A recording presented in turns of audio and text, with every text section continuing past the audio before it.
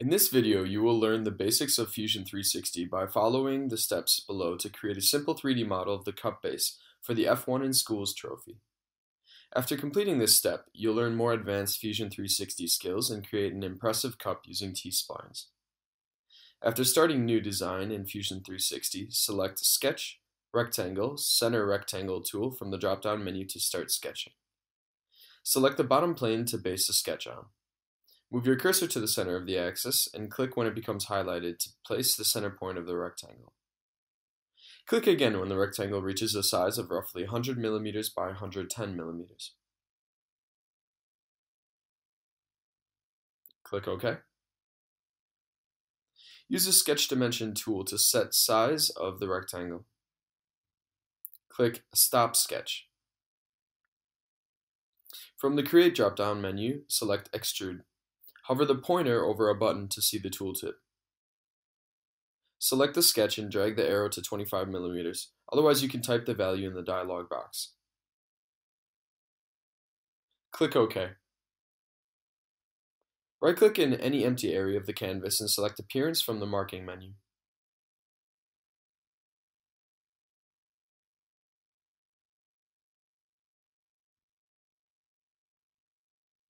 Expand the wood group and drag the material you'd like onto the box in the graphics area.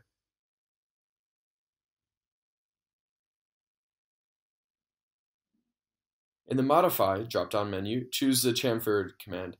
Drag the arrow button to or type the value 15 mm.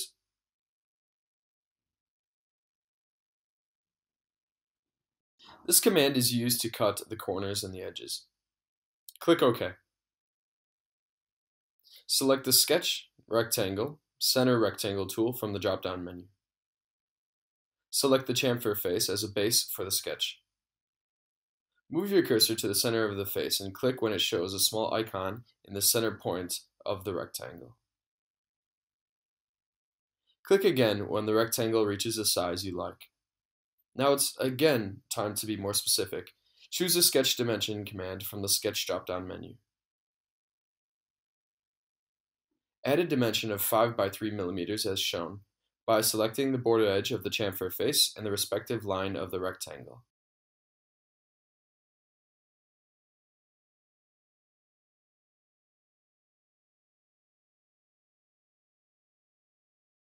Click Stop Sketch. From the Create drop-down menu, select Extrude. Select the sketch and drag the arrow to 3 mm. Alternatively, type the value in the dialog box. Make sure the New Body option is selected. Click OK. Right-click in any empty area of the canvas and select Appearance from the Marking menu. Expand the metal group and drag the gold material to the plate in the graphics area to assign it. Select the Decal command from the Insert drop-down menu.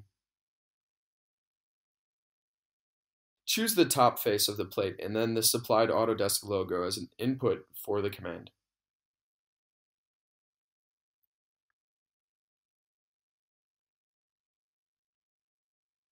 Place and scale the logo symmetrically using the triad indicator as shown.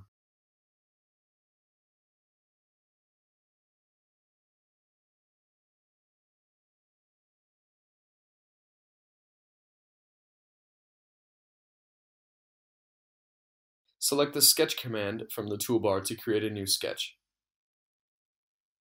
Click and hold the left mouse button on the icon of the left work plane to select it behind the face. Select the two-point rectangle command from the Sketch drop-down menu and draw it as shown.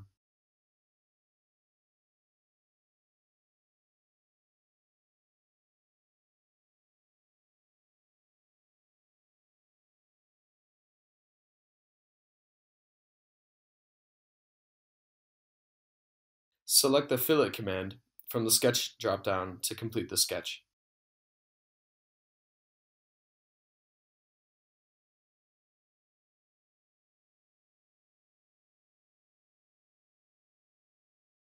Click Stop Sketch.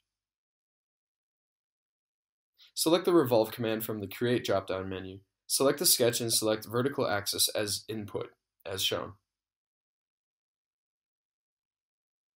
The command will rotate the sketch profile around the axis. Make sure that Joint option is selected. Click OK.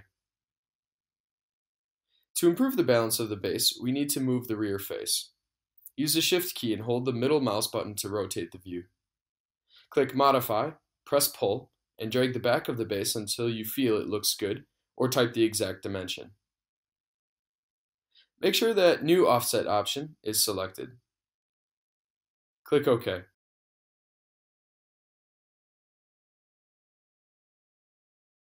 Click Modify, Fillet. Select the two rear edges as input and then drag the arrow or type the value for the cylindrical element.